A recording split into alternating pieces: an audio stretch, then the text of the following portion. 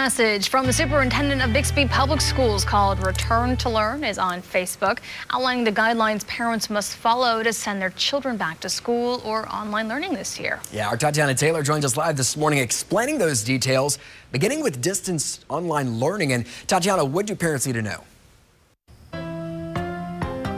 Well, Travis and Corey, the big question on so many parents' minds right now is what are they going to do? Now, school will remain in person as long as COVID-19 remains in a controlled, calm state. The district released a 3-level plan last night, each including changes that depend on the severity of the spread of COVID-19 within the school.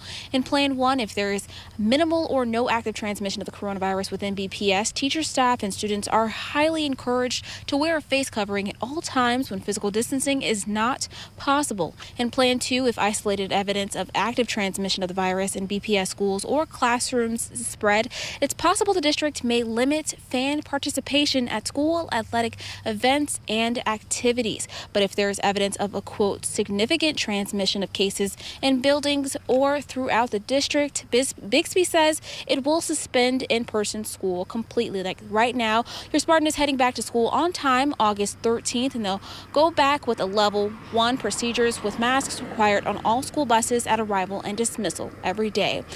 Now, there's a lot more going on with this plan. You can find out all this information and more, including the 11-page document on our website at KJRH.com. Live in Bixby, I'm Tatiana Taylor. True Works for you.